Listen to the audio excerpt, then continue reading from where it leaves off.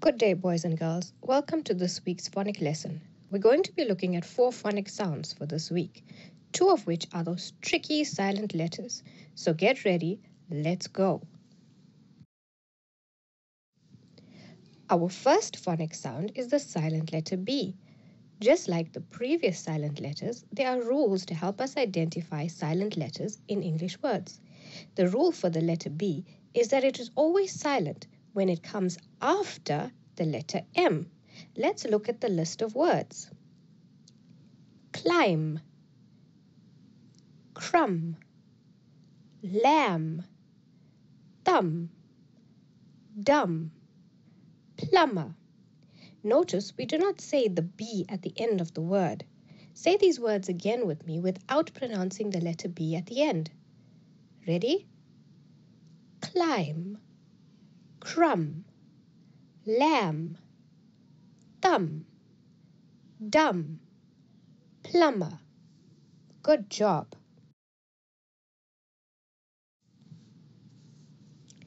The second rule for the silent letter B is that it is silent when it comes before the letter T.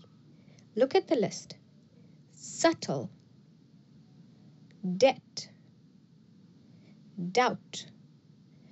Notice the word subtle. We do not say subtle, but subtle. The letter B is silent. Let's say these words and the sentences together. Subtle. He enjoyed the subtle flavor of garlic in his food. Debt. He paid off his debt. Doubt. Do not doubt yourself. Let's say these words one more time. Subtle, debt, doubt. Now try using these words to make sentences in your exercise books.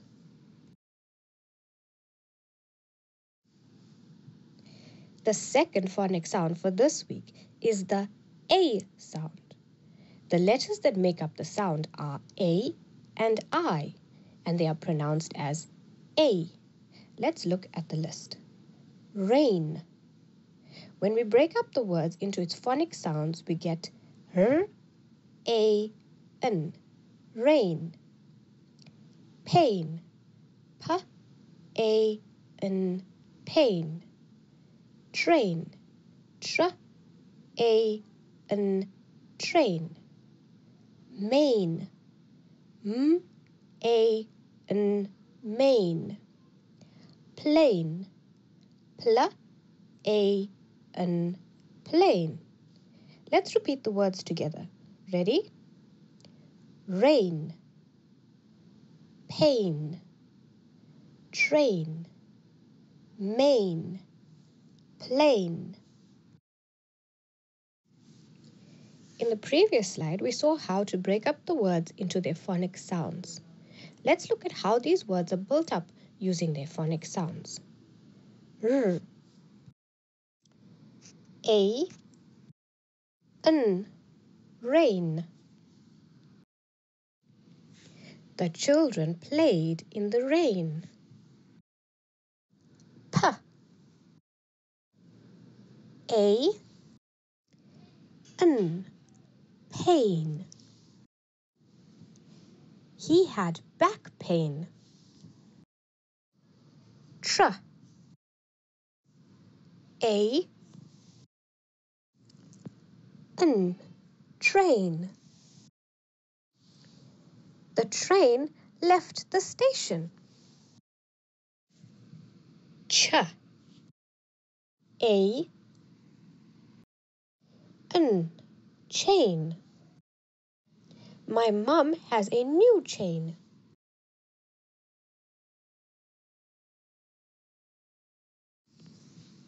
Let's see how many of these words you can say before the time runs out. Ready? Let's go.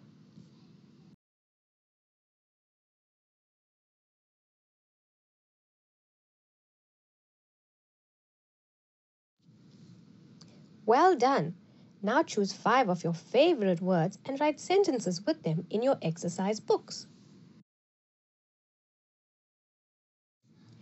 The third phonic sound for this week is the S sound. The letters that make up the sound are C and E, and we pronounce them as S. Let's look at the list. Face. Let's break up these words into their phonic sounds. S, face. S, rice. And S, dance. S, spice. S, place. Let's say these words again. Ready? Face, rice, dance, spice, place. Let's build up the words using the phonic sounds. Remember, follow the finger. A, S, face. Do not touch your face. R, I, S, rice. I ate all my rice. An, S, dance. I dance to the music.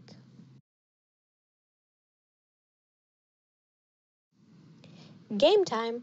Let's see how many of these words you can say before the time runs out.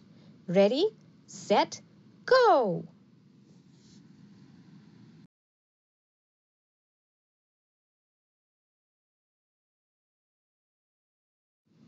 Well done! Now use these words to make sentences in your exercise books. We've come to the last phonic sound for this week. Good job for doing so well so far. Our last phonic sound is the silent letter W. Now remember, silent letters are not pronounced in words, but there are rules to help us to know when we shouldn't pronounce them. The first rule to identify the silent letter W is that the letter W is not pronounced at the beginning of a word if it comes before the R. Let's read the list. Right, wrong, wreck, wrestle, rap. We're not pronouncing the letter W at the beginning, but we're saying the second letter. Right, wrong, wreck, wrestle, rap. The letter W is also silent in the following words: who, whose, whole, whom, whoever, answer, sword, to. Say them again with me. Who, whose, whole, whom, whoever, answer, sword, to.